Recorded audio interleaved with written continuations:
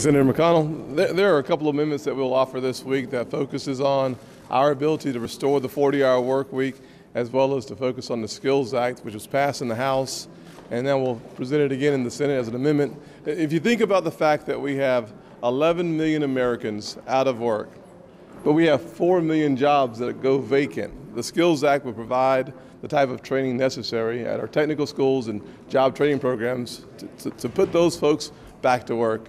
And the second thing I think about is the 40-hour work week.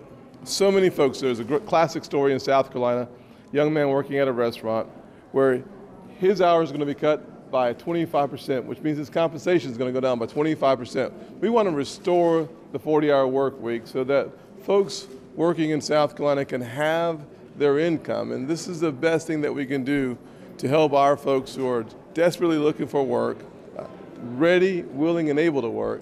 And yet this administration, and Obamacare specifically, stands in the way of making sure that their pay is not cut.